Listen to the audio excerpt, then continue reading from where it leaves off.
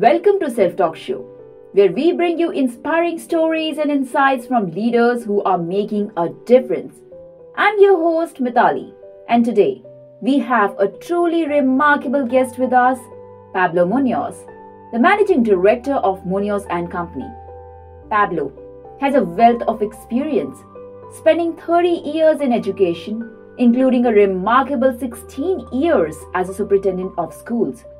He's been recognized left and right, from being the 2008 County School Superintendent of the Year to earning a spot in the George Lucas Educational Foundation's 2008 Daring Dozen, a group of educators shaping the future of education. Pablo is also a leadership coach, teacher, trainer, speaker, and the brains behind the Leaders Algorithm. Pablo, welcome to Self Talk Show. Mitali, thank you for having me as your guest. I'm really excited to be on your show. Well, it's a pleasure having you on my podcast.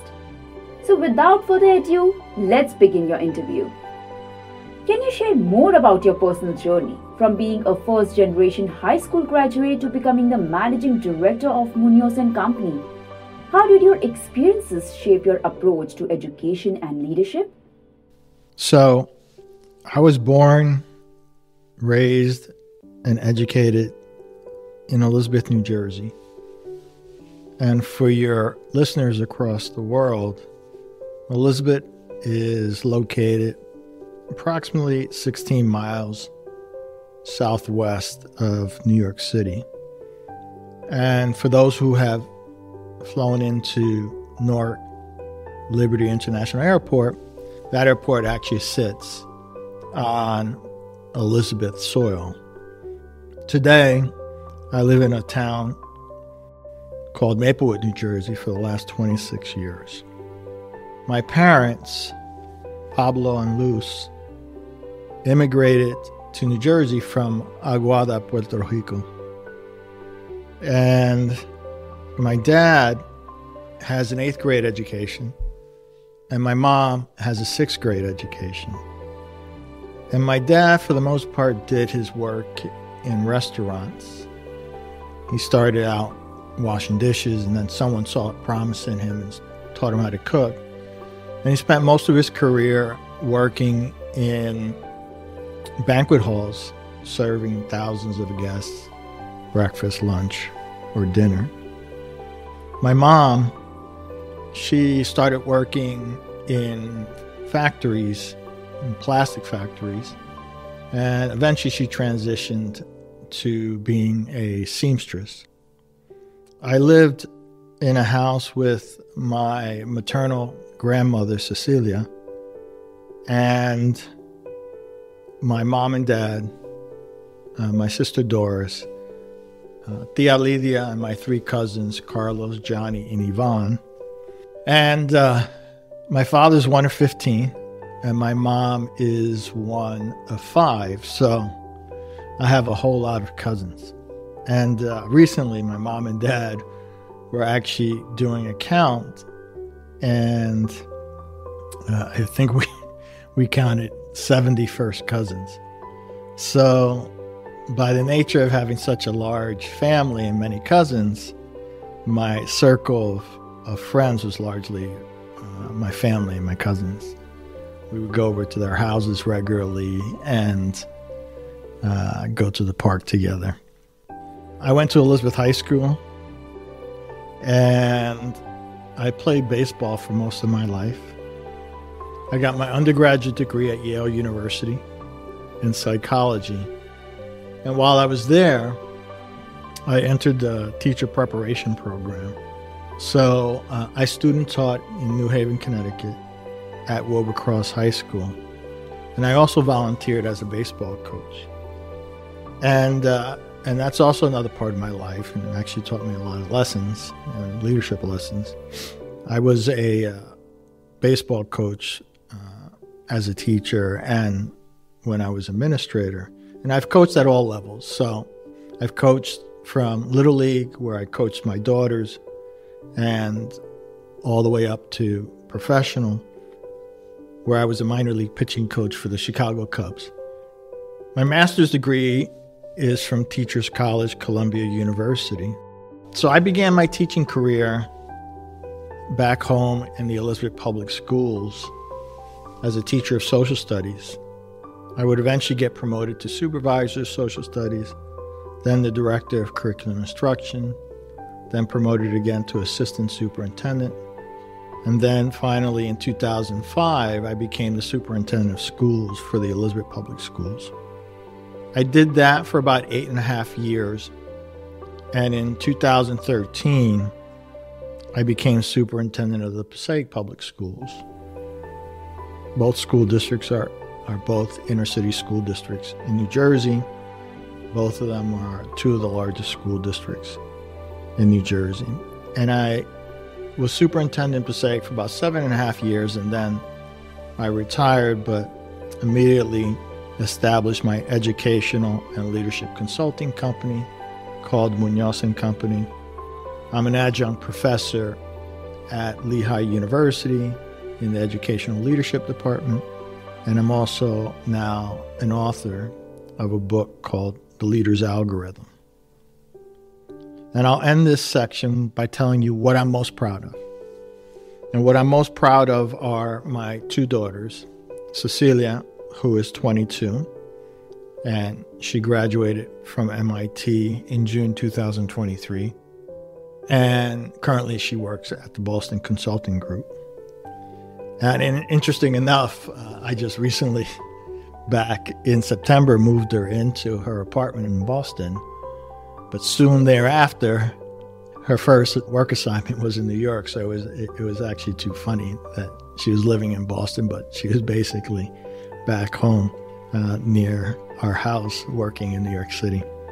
And then my youngest daughter, Sadie, who's 19, she's currently a first year at Northeastern University. And her first year actually is in full first year in London. And then when she becomes a sophomore, she'll return to the Boston campus. So that's my personal journey. That's where I come from, where I've been, it's what I've done, and where I am today. That's an exceptionally inspiring story of yours. Thank you for sharing.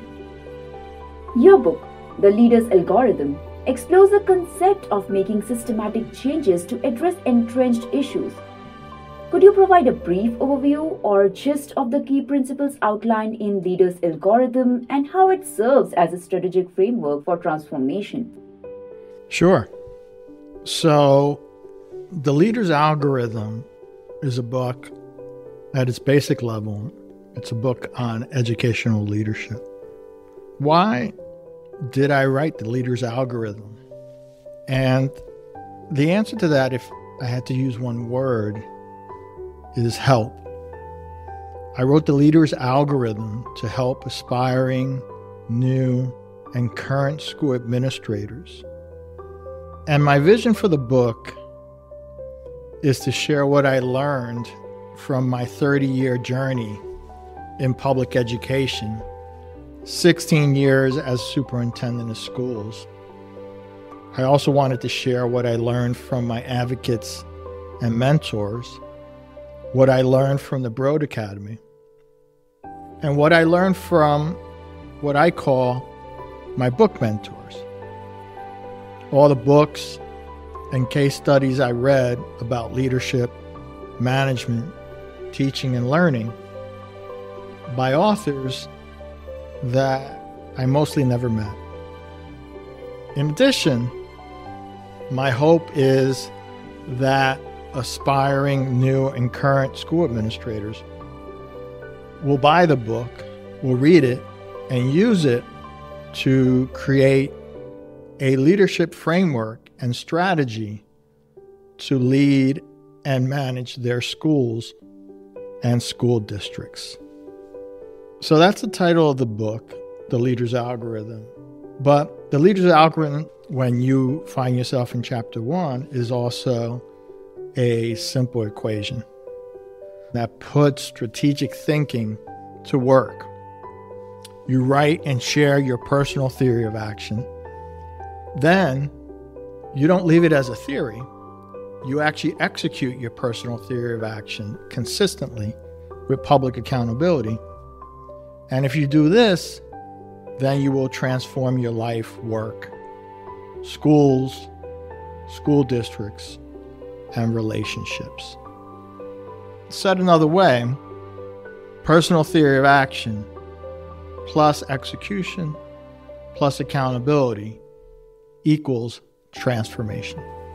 So I use the book, The Leader's Algorithm, to teach a lot of leadership principles.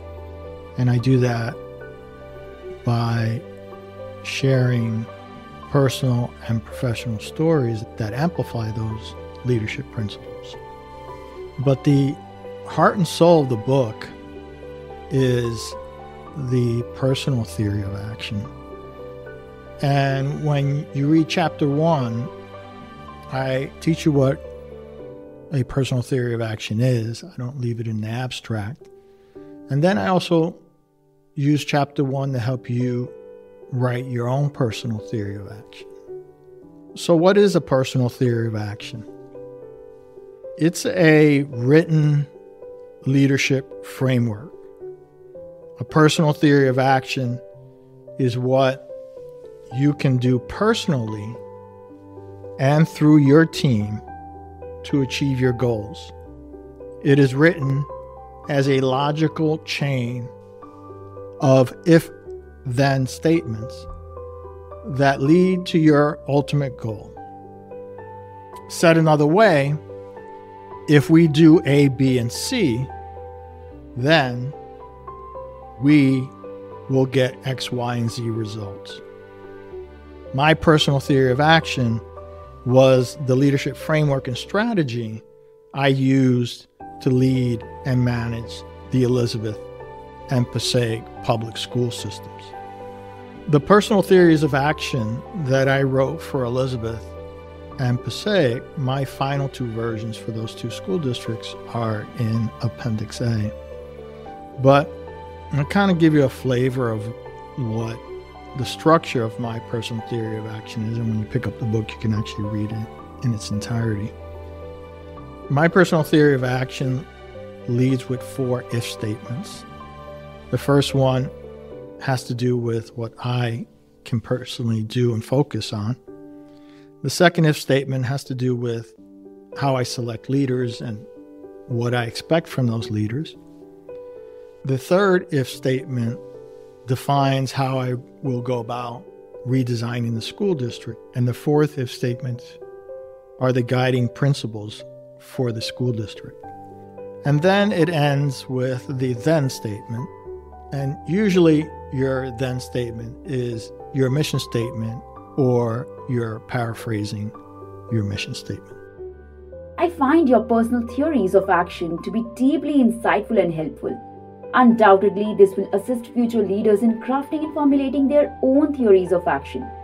I encourage our listeners to visit Amazon and purchase Pablo's incredible book, The Leader's Algorithm.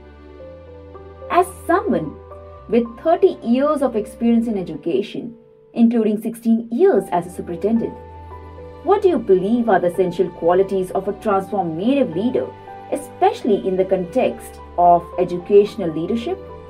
So what are the essential qualities of a transformative leader, or what you should expect from a transformative leader? What I'm going to share with you, I largely learned from my mom and dad. Then I'll share some qualities that I learned along the way while I was a superintendent of schools. So my parents taught me 5 important lessons, or 5 essential qualities of a leader. The first one is commitment. The second one is high standards. The third is faith. And by faith, I mean faith in my family, faith in my friends, faith in my team and my staff, faith in my students, faith in my God, but also ultimately faith in myself. And the fourth is loyalty. And I illustrate this particular characteristic in my book through this following story. And what I should have led with is that many of these lessons, because my mother and father were fairly quiet and reserved people, many of these lessons I learned by watching them and listening to them. But back to loyalty. And the story has to do with baseball, which is quite frankly a running theme through my life. There was a time when I was playing Little League, and I was playing for the St. Joseph Little League All-Star team, and that was the only league that would take me, actually, and there's a whole story about that in the book. But in this particular case, with regard to loyalty, I was also playing on another team, in another league. St. Joseph's was in a town called Roselle, and I was playing for the Little Cubanitos in Elizabeth. And both teams had selected me to be on their all-star team, and they actually were going to end up at the same tournament. So I had to choose which team I was going to play on. And obviously choosing the Elizabeth team would have been the easiest decision to make, because it was my hometown and it's literally around the corner. But like I said earlier, the longer story I won't share right now, but at the time, St. Joseph's was the only Little League that would accept me and my cousin Carlos. And we played there for many years. So now we have to make this decision. And just watching my parents, I knew the answer was loyalty. Play with St. Joseph's in that tournament, even though Elizabeth was my hometown, because when no one else would take me to play Little League, St. Joseph's did. So I needed to show them the loyalty that they showed me through the years and play on their all-star team. The fifth essential quality is humility. And quite frankly, there's often very little of that in all different arenas of leadership. And this one I learned largely from my dad. And the story I tell in the book is about how my dad would work long hours at the restaurant.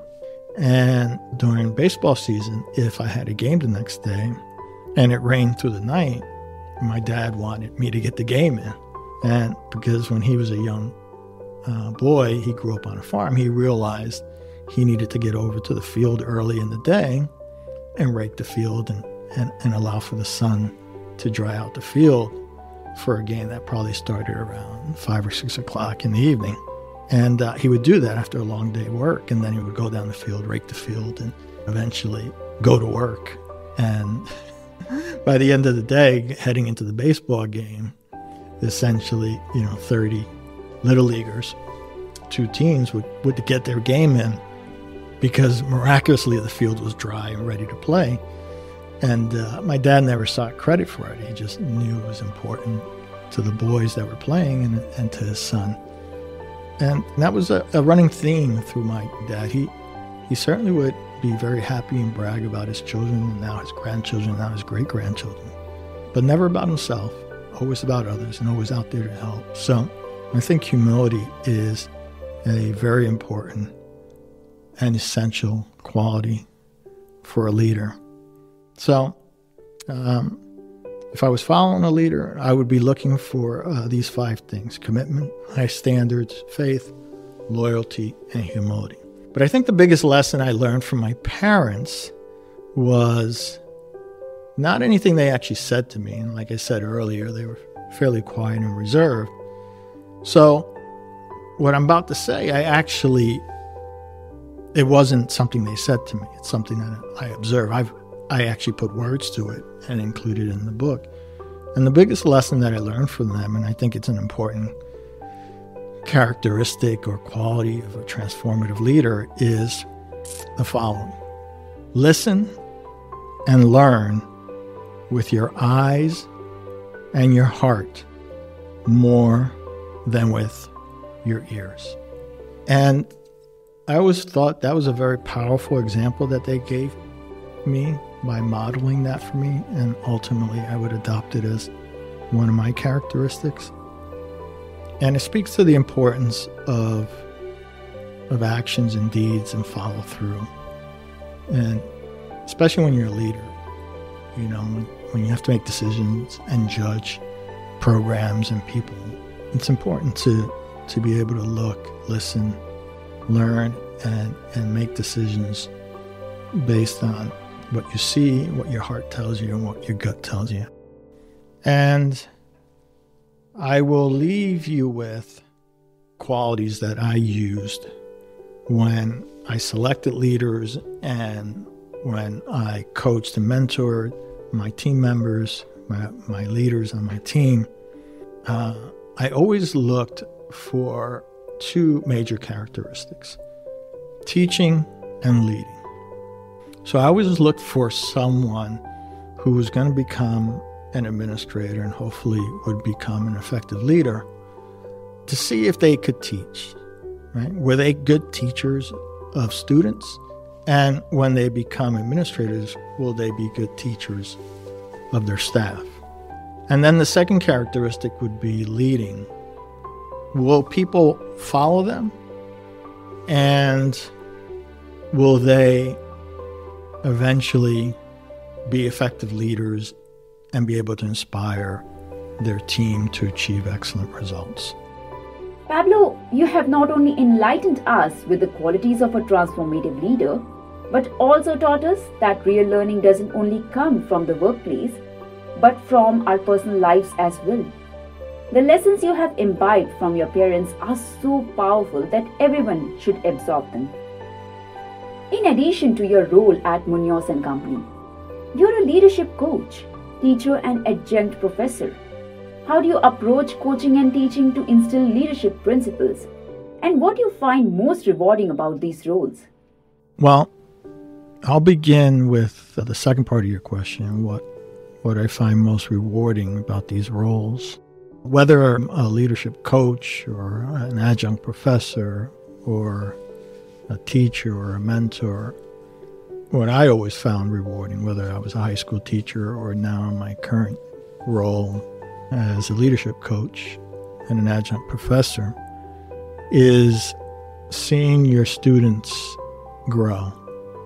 And I'll talk in a second about the three particular roles that I'm living now in helping future leaders.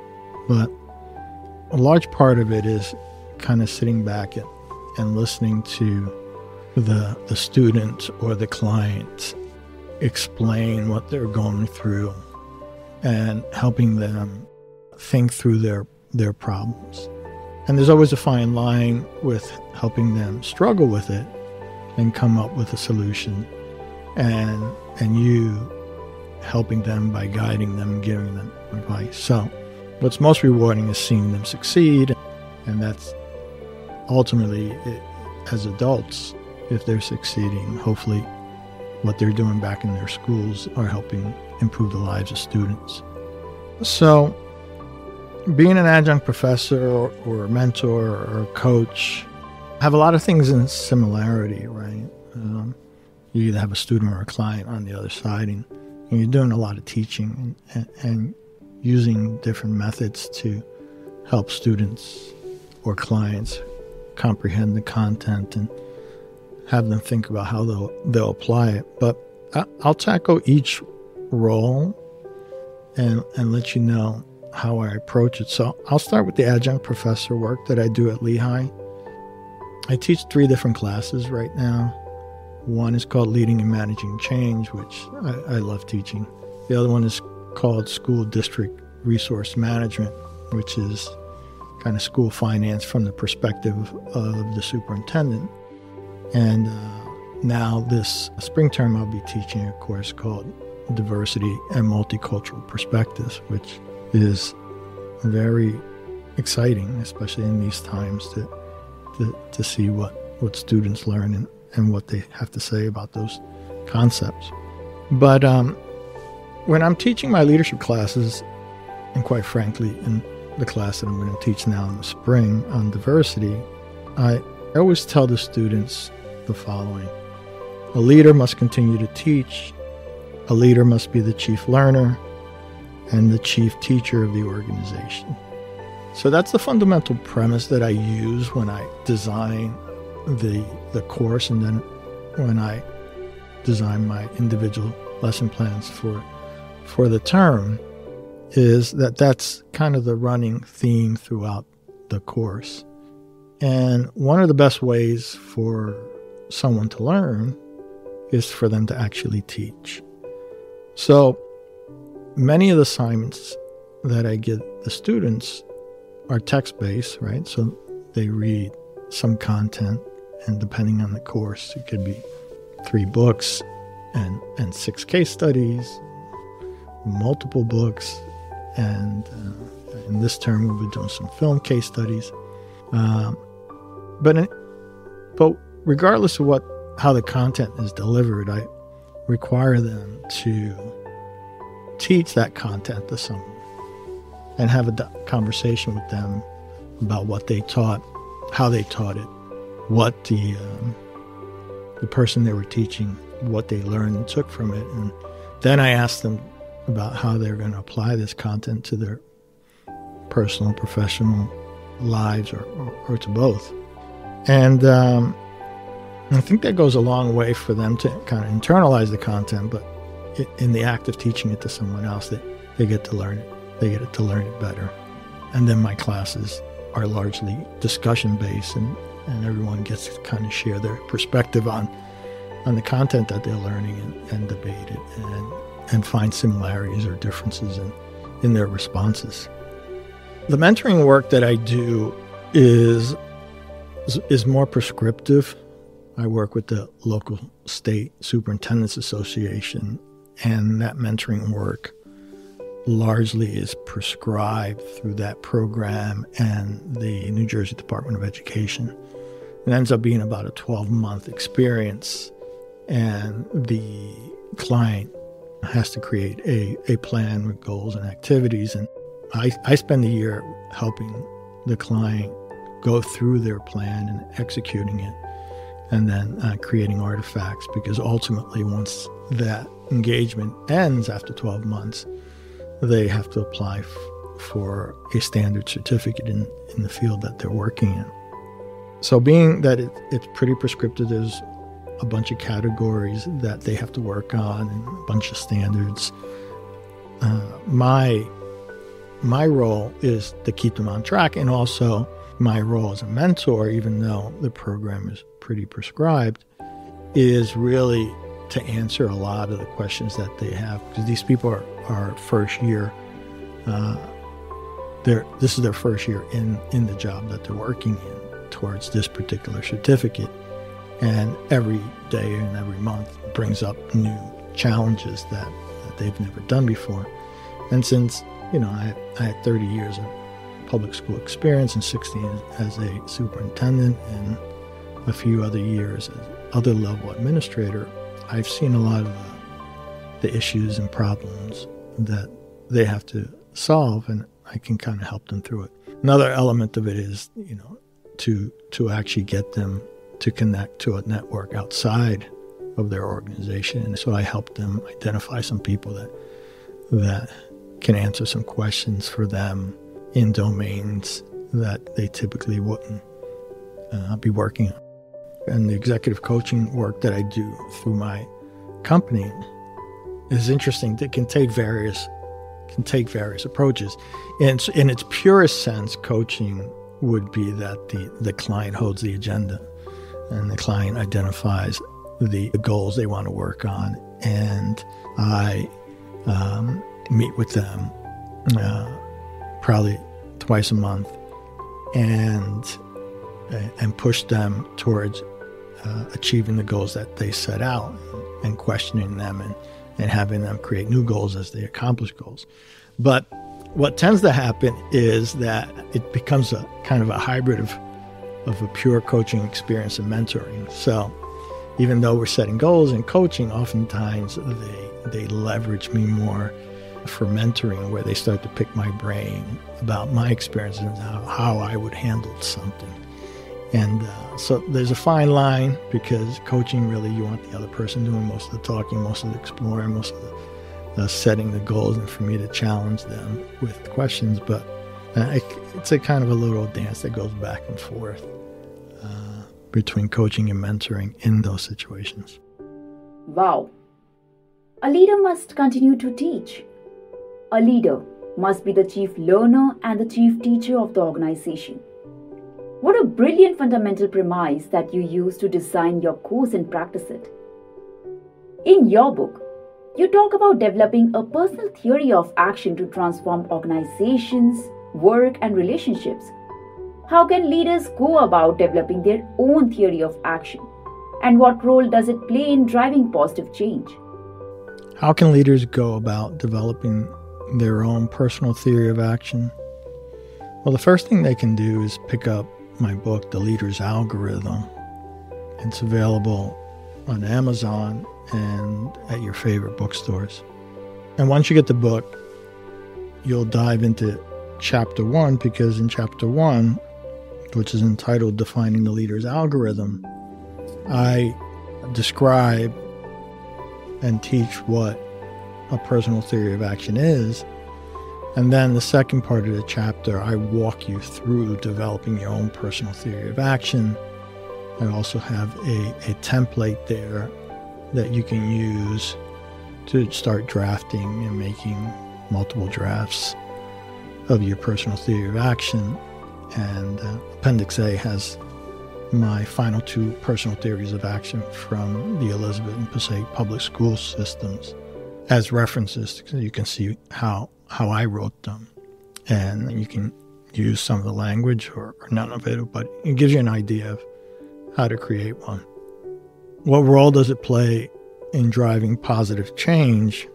Quite frankly, I said this earlier, it was the leadership framework that I used to lead and manage my school districts. So I took the mental models that were in my head, and we all, as administrators and leaders, have some sense of values and beliefs and experiences that shape how one wants to lead. And given the amount of years that I spent in public education and the books and case studies and articles that I read, it really shaped my thinking. So you end up having these mental models, and then through trial and error, you kind of start to develop your own leadership style. But what's critically important, and it's critically important to the organization, is that you write it down and that you share it with the organization and the public. Don't keep it a secret. It's important for them to understand what you believe in and what actions you plan to take, what strategic actions you plan to take to help improve the school district. So I won't read you the entire personal theory of action from Passaic, but let me deal with 2 of the pieces and give you a sense. One has to do with the 3 items that I focused in on. And then the second one has to do with kind of the organizational theory of action that was embedded in my personal theory of action. So my first if statement has to deal with what I personally did. And it read like this: if I lead with a focus on 3 items, keep the system focused on its vision and mission with an effort to produce excellent results. 2, select effective leaders to carry out the mission. And 3, get the resources into the classroom. Those were the 3 most important things that I believed that I should be doing at all times, right? Public education is full of noise and activities, and you get pulled in many different directions. It's probably no different in any organization if you're the CEO or if you're the chief school administrator. But I was very clear, and people could see that through my written word, my spoken word, and my actions, that I was laser-like focused on these 3 items.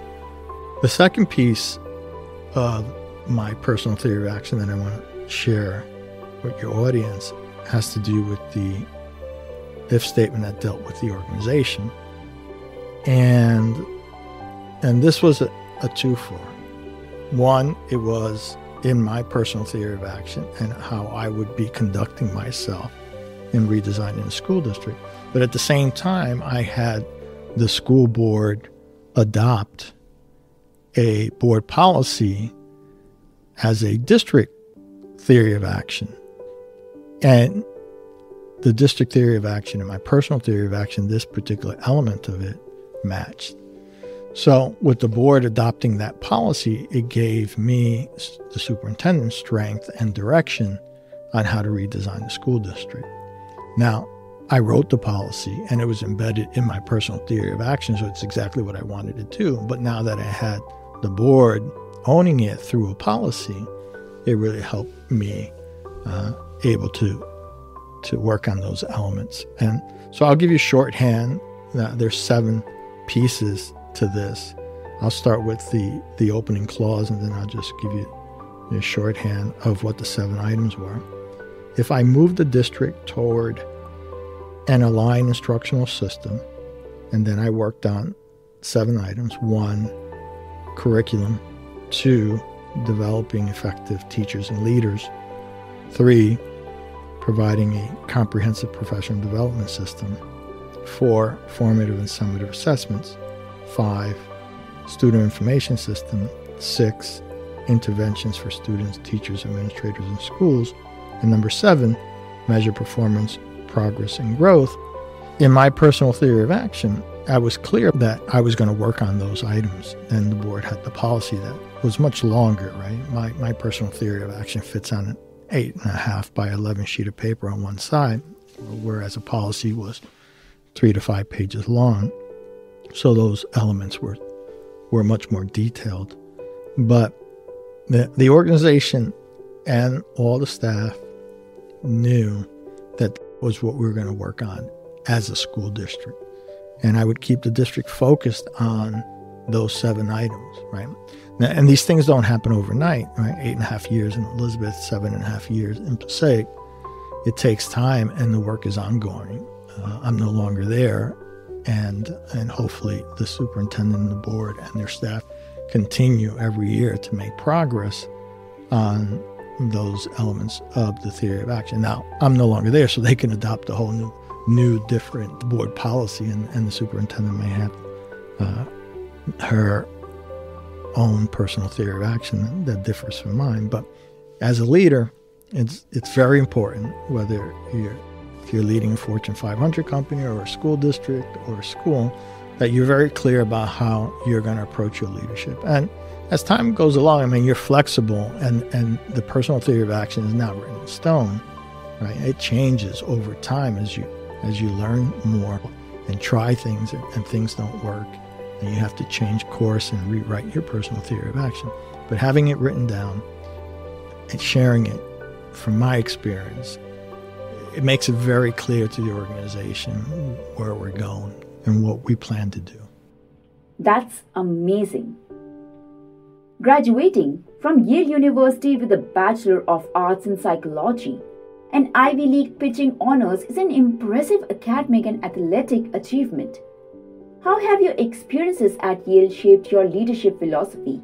And in what ways do you apply the lessons from your Ivy League education in your work? Yale shaped my leadership philosophy in 2 major ways. And it was really the totality of the experience that shaped it. 1, being prepared. So I attended Yale, and as I was going through classes, my school district had not prepared me well for the intensity of rigor that existed at Yale, and took me some time to adjust to it. I ultimately did and graduated in 4 years. But that experience shaped my leadership profoundly, in that when I told myself, when I was the superintendent of schools and had broad leadership responsibility for the entire district as opposed to a teacher in one classroom or a supervisor or a director or even assistant superintendents, where I have elements of the organization. When I became superintendent, I worked to design a school system that would prepare students to go on to college. And I mean, ultimately, they could decide if they wanted to go to college or not, but that their experience in our schools would have them prepared.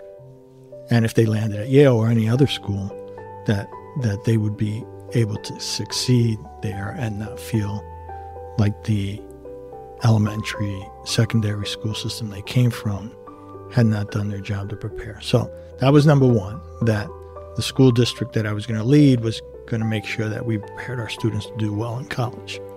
And number two, by attending Yale, now I knew what rigor looked like.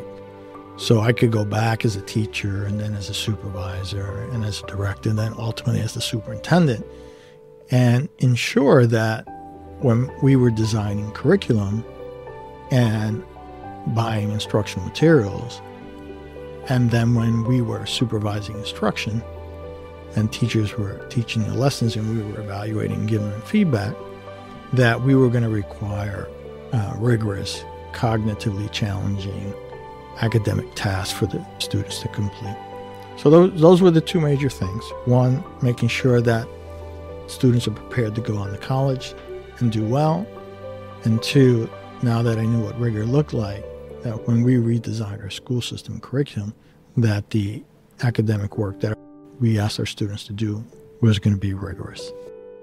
Well, I feel that by infusing the concept of rigor into the curriculum and instructional practices, you have opened the doors for the students to challenge themselves and arm up with the necessary skills and knowledge to succeed in college and beyond.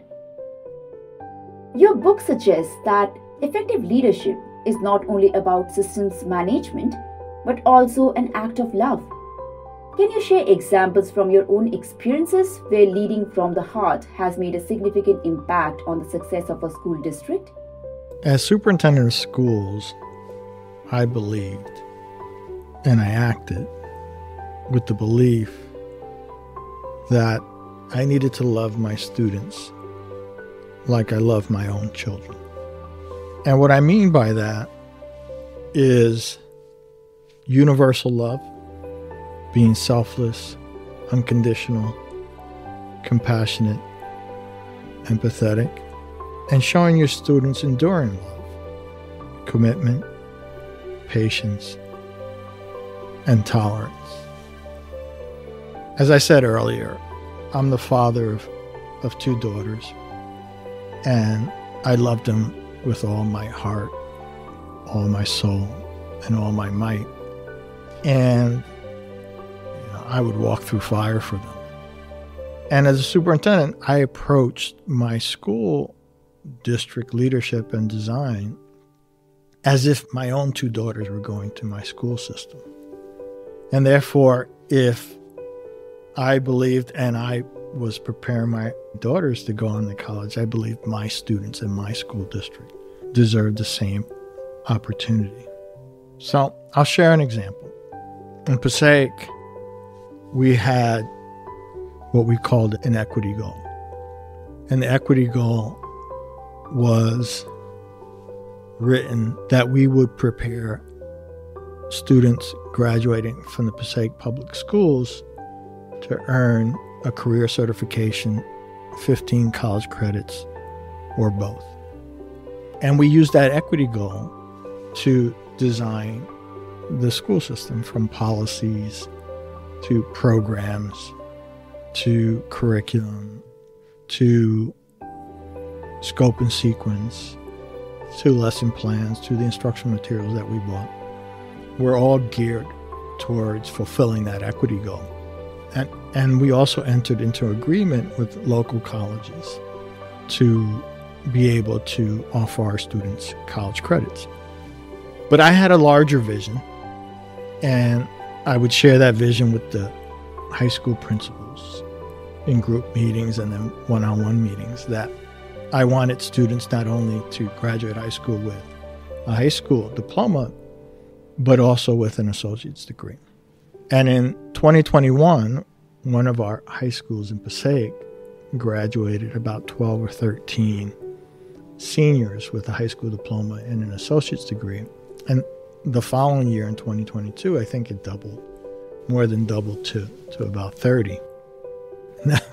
Now, the funny thing is I wasn't there when this happened because I retired in April of 2021, and the first group to graduate with an associate's degree graduated in June, so I wasn't fortunate enough to shake their hands, but I was very proud of them.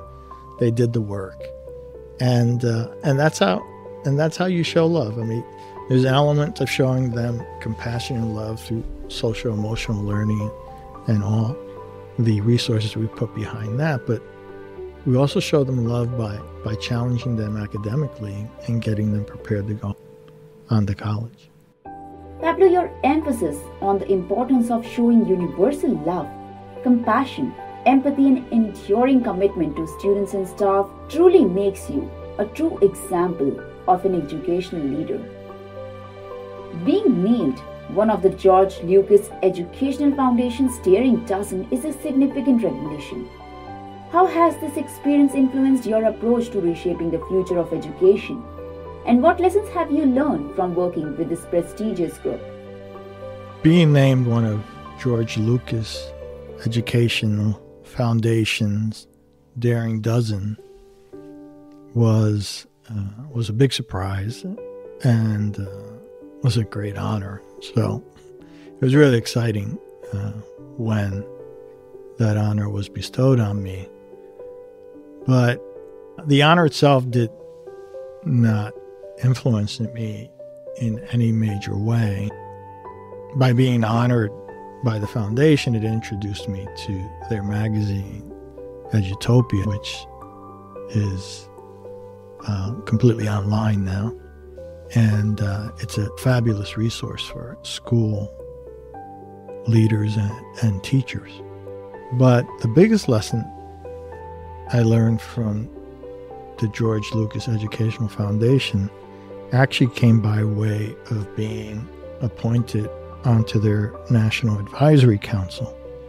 I got to go out to California, got to visit Skywalker Ranch, and in my first visit there, we were having dinner, and I had a conversation with their CFO, and he started to tell me what made George Lucas as a movie maker different than other folks, right? So Star Wars came out, and other people said, "Oh, that Star Wars was a big hit. Let's create other movies like Star Wars that took place in space." And many of those movies weren't very good. And what the CFO impressed upon me was that what made George Lucas so special was not necessarily the technology and being in space, but that he was such a great storyteller. So the biggest lesson that I got from the George Lucas Education Foundation was that when I'm leading and managing school districts, that I needed to remember that my students and my staff, they all have individual stories. And those individual stories will shape the culture of my school district. That is so true. Learning the importance of storytelling and applying it to your educational leadership is a significant and incredible step because it highlights and values the stories of your students, staff, and leaders, creating a more inclusive and supportive environment. Your experience as a minor league pitching coach with the Chicago Cubs provides a unique perspective. What parallels do you draw between coaching in sports and coaching in educational leadership? Wow, this is a wonderful question. Baseball, whether playing or coaching, has been an incredible part of my life. So I actually have a lot to say on this topic of coaching in sports and and coaching and educational leadership. So I'll answer this question in 3 ways. First, in the context of baseball, there were 3 people, 3 critical relationships in my life that transcended over to my school leadership. The first was with my mom. My mom, like I said earlier, very quiet woman, hardworking, very smart. Only a 6th grade education, but incredibly smart. And when she spoke, she had a big impact on you. And you better listen. Very strong woman. But in the context of baseball, what she modeled was she attended just about every baseball game, was in the stands supporting her son, supporting her nephew. And that was a lesson that I carried on when my own daughters were playing soccer, attending all their games, being there on the sideline, showing them support. So Mom modeled that. Now, it was easier in Little League because she had to drive us there. High school became a little more difficult because some games were farther away in the state of New Jersey and made it difficult for her to travel. And certainly when I played college baseball at Yale, it became even more difficult, the away games. The home games, being in New Haven, Connecticut, was about a 2-hour drive for her from New Jersey, so she was able to attend many of the home games, but we could play games in the state of Connecticut or anywhere in the United States, and obviously those games were harder to get to. And unlike today, where I can see my daughter's college games online, that didn't exist back when I played baseball. So Mom being at all the games was incredibly important for me. The second was my relationship with my father and the game of baseball. So my dad was my first teacher when it came to baseball. Had a ball in my hands, at least from the photo albums, and in conversations with my dad as early as I could hold on to the ball. And he loved the game, and he practiced with me and my cousins and my sister all the time, or relatively all the time, because he was working a lot. But when he wasn't working, we were on the field practicing. Actually, as I sit here and it's almost below 0 outside, I still remember going out in the cold weather, getting prepared for the spring. But it was the winter, and we were outside throwing the ball, getting ready to play Little League. So Dad had a big impact on me when it came to baseball, in that he taught me the game and to have a passion for it. And now that we are both older, I'm in my 50s and my dad's in the 70s, we get to go watch games together at home on TV and at the stadiums. So that relationship and that bond that I had with my dad, even though he was working most of the time, was incredibly powerful. And I'd like to think I have that bond with my daughters, although it's a different sport, soccer. So the third relationship was with my high school baseball coach, Coach Ray Korn. Goes down in history as one of the best high school baseball coaches of all time. He's in the High School Baseball Coaches Hall of Fame. And, by the time I got to high school, and I played 3 seasons with him as a sophomore, junior, and senior, I learned a lot about the game of baseball and strategy and tactics and preparing for games. And that was as a player. But then when I became a teacher and was on his staff as a coach, I continued to learn how, at this point, how to be a coach, and how to study and read books and watch videos and go to clinics and learn all the other positions that I didn't play that I had to teach. So those 3 people in the context of baseball had an incredible impact on me in the game of baseball, but also in the future when I became an educational leader. A lot of what I do was as a result of the relationships I had with Mom, Dad, and Coach Korn. The second thing Actually, the second and the third thing. The second thing, I'm going to talk about some of the lessons that I learned as a player that affected me as an educational leader. And then the third thing will be a couple of things that I learned from coaching that I applied to educational leadership. So the second thing, when it came to playing, these were some of the lessons that were critically important that you would see later on in my educational leadership. The first was that you need an excellent head coach who can teach the game, break the game down into smaller units, and could build relationships with each player to determine how to motivate each player individually and how to motivate the team as a whole. The second thing that I learned was that the newspaper headlines and the newspaper articles don't always tell the complete story. And I learned that painfully in educational leadership as a superintendent of schools. But as an athlete, I also learned that one famous story that was an article my sophomore year. I ended up pitching in the state semifinals that eventually we won that game and we moved on to the finals, but I was a starting pitcher. I pitched all the innings, and I ended up getting the headlines. And quite frankly, I didn't really pitch that well. And the reason we won was because of a team effort. But if you read the story, it was like a Pablo Muñoz show, and it was really the Elizabeth Minman. The whole team is what really won that game. The third thing is that talent matters. And so how that crossed over to educational leadership was that it was critically important that I found and developed the best teachers and the best administrators possible.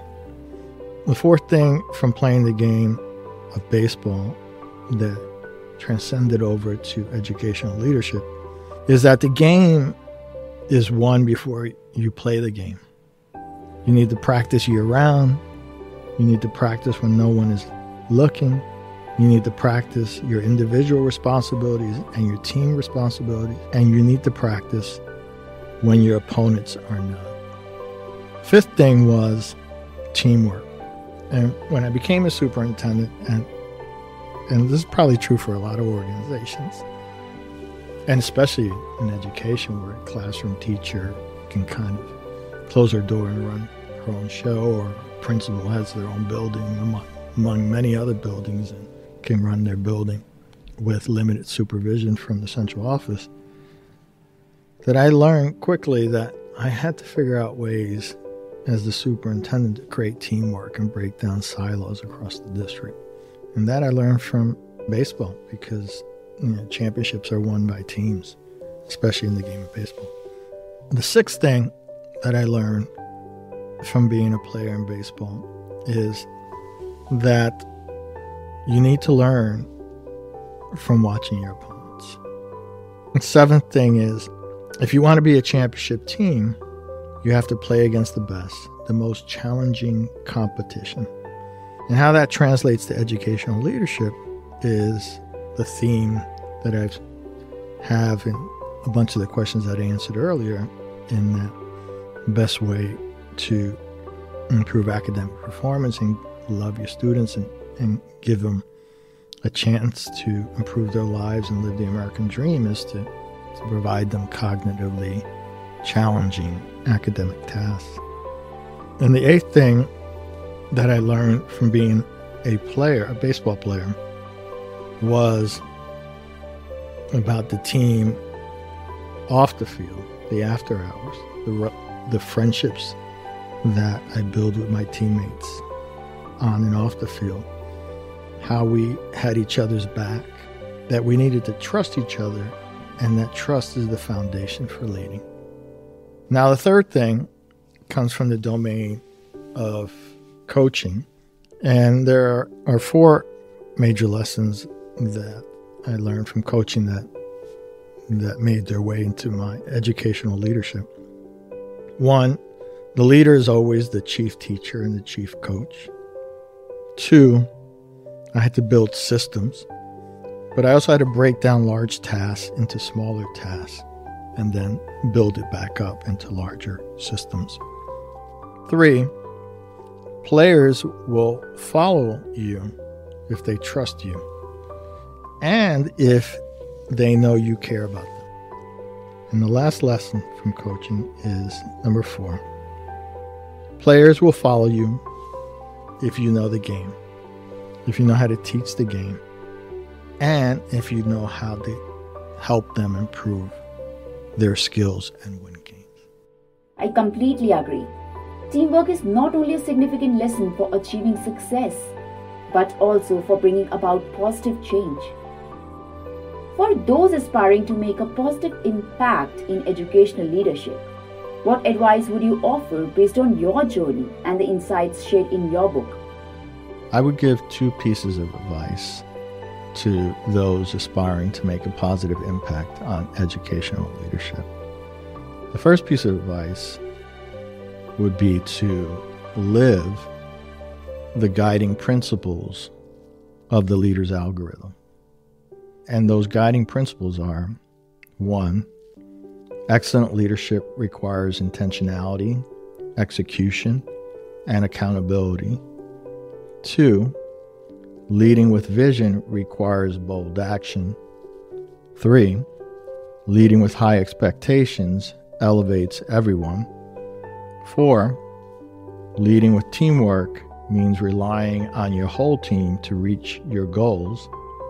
5, leading with skills requires ongoing, rigorous development for everyone, especially the leader. 6, leading in your community means cultivating trusting relationships with all the stakeholders. 7, leading with resilience requires support, boundaries, and a balanced life. And finally, number 8, leading with love means reminding people of who they are so that they can become the best versions of themselves. So, if you aspire to make a positive impact in educational leadership, if you live these guiding principles, I think you'll be on a good road to success and becoming effective in your role as a school leader. The second piece of advice actually comes from my time as a superintendent of schools. I had many teachers ask me how they could grow into their first administrative role, which is usually either a supervisor or vice principal job. And I would tell them 3 things. First, excel in your current role. Next, prepare well for the interview. And finally, I'd give them the advice of John Maxwell, one of my book mentors, and also from Acts 20:35, that it's more blessed to give than to receive. So in the teaching context, that means looking for ways to volunteer for more responsibility, even if it's unpaid. Find groups or projects where you can step up and practice your leadership skills. Will a group follow you if you have no formal authority over them? That's your goal. When administrators see you giving of yourself and improving those skills and growing, they're more likely to recommend you for future opportunities. I also had principals and administrators ask my advice on how to advance their careers. They wanted to know everything they would need to do in order to become a director, an assistant superintendent, or even a superintendent of schools. And my answer was always the same. The best thing you can do is to excel in your current job. So, if you aspire to make a positive impact in educational leadership, I think if you follow those 2 pieces of advice, I think you'll be on the right road to being successful and effective. These were really valuable pieces of advice that you just shared. I'm sure they will help our aspiring educational leaders to the core. As someone with a Puerto Rican background, How has your culture influenced your approach to education, leadership, and community engagement? So this is really an interesting question. I think it's important first for your audience to know, and most likely they know, but I want to make sure I amplify it here, that the background or the identity group of Puerto Rican is quite diverse. It's not monolithic. There's a lot of variety and diversity and history in someone with a Puerto Rican background. So I think that's important, that we don't use too broad a brush and say that if you're Puerto Rican, that you're going to be able to say that this particular culture makes you operate in a certain way. But I understand the fundamental premise of your question. And so it's really about my background and how that particular background and culture influenced my approach to educational leadership and community. So before I dive into the answer, I need to make sure your audience understands. And I think if they reflect back on the opening comments that I made in my personal journey, they have a sense that, I was born in New Jersey. So generally, if someone were to ask me who I am as far as a nationality, I would say I'm American, born in the United States. But, my name, Pablo Muñoz, quickly results in someone asking the follow-up question. And I would identify as being Puerto Rican. And then, if I had to check a box on a census or a survey, I would check the box for Latino or Hispanic. But my background and culture really is a mix of my Puerto Rican heritage, because I can trace that back to the 1700s in Puerto Rico, and being an American, being raised Roman Catholic, and mixing that all together, right? Growing up in the inner city and then going off to two Ivy League schools with most of my students, my peers, being from wealthier suburban private schools. So all those experiences kind of influenced my culture. But in particular, the Puerto Rican piece played out in four ways, and how my Puerto Rican culture influenced my approach to education and leadership. So these are the four things that I would say. One, the importance of family. Family is kind of the beginning and end for me. I am so tied into my family, a few generations back, cousins in my current family, my daughters, and hopefully in the future, their families. And the importance of family kind of translated itself into the school districts, as I saw the school districts as an extension of my families, and I wanted the best for my students and my staff. The second thing is that in the context of the schools that I ran and the students I was educating, I really saw myself in them. Many of their parents were like my parents, new immigrants to this country, and those students were like me, kind of the first one really to go to school, public school, continuously and graduate from high school. Third thing I would say, and I kind of just started to say it, is that in my staff, especially the bilingual department staff or the support staff like food service workers and transportation workers and custodians and administrative assistants, I would see my parents in them. And I could also see my parents in my students' parents. So that would be the third thing from my Puerto Rican background that I would say impacted me as an educational leader. And finally, the fourth thing is kind of premised on the concept of new immigrants and English language learners and poverty that all came from my initial history of being a Puerto Rican, I think I said earlier, right? I'm 2 generations removed from grandparents who couldn't read or write in their native language of Spanish.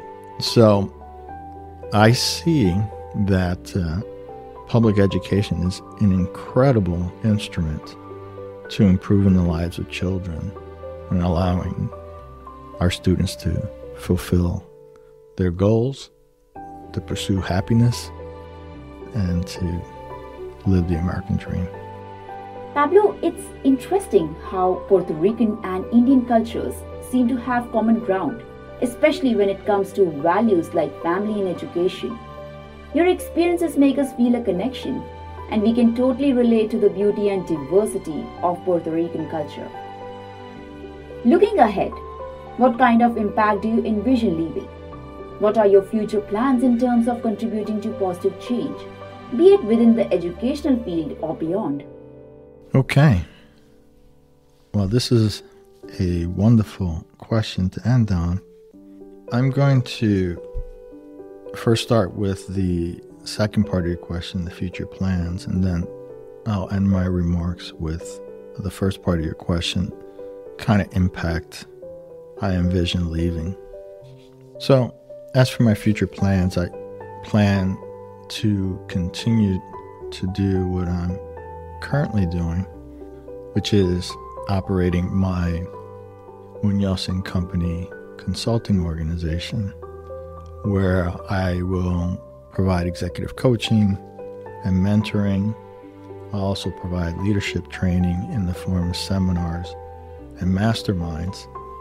I plan to continue to teach the future leaders of public education at the college level as an adjunct professor. And then I'm going to continue to be an author.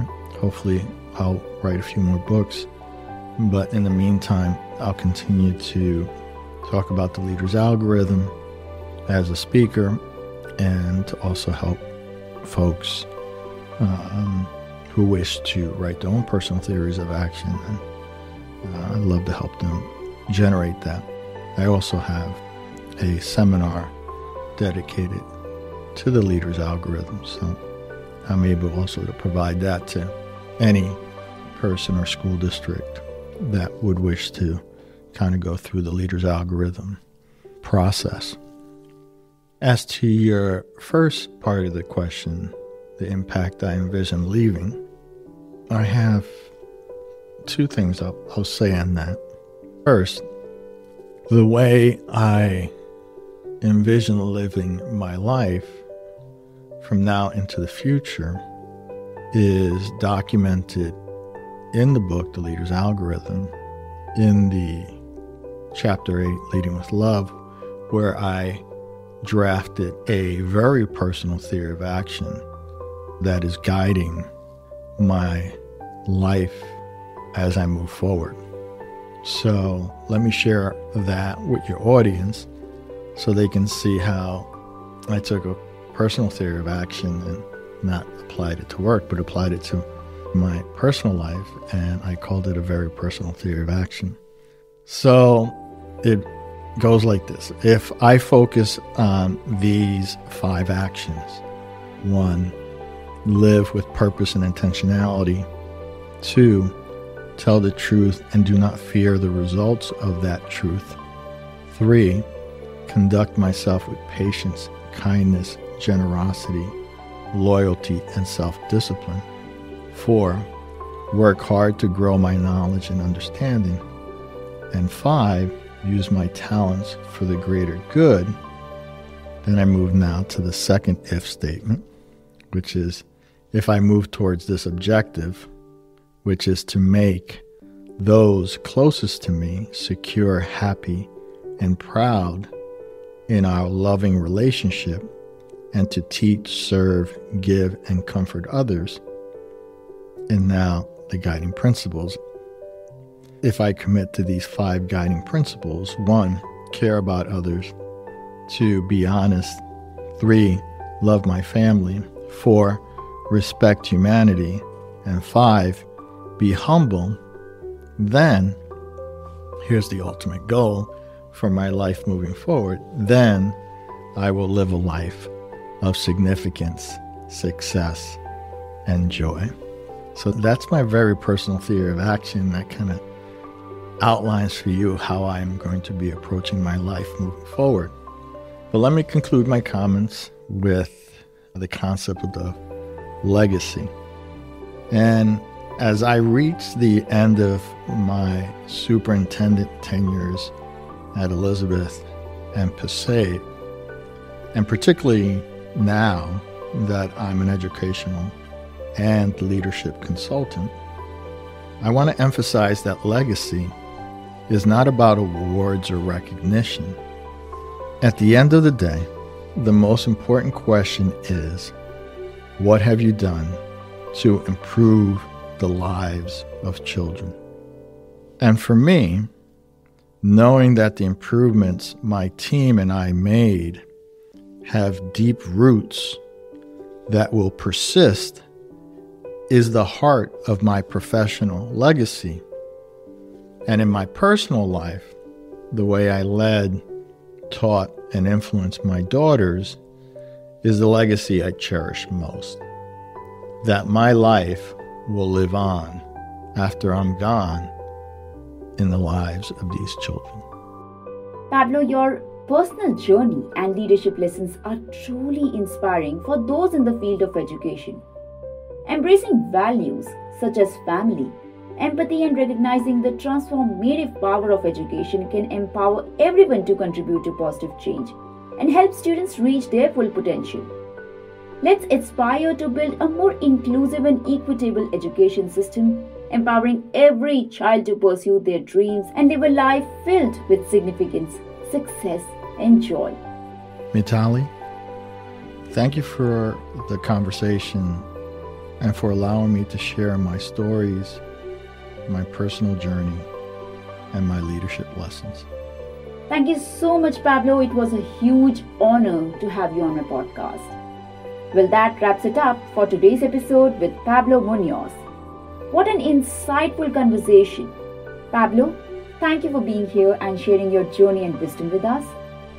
Now, to all our listeners, thanks for tuning in. Don't forget to hit that subscribe button if you enjoyed today's discussion.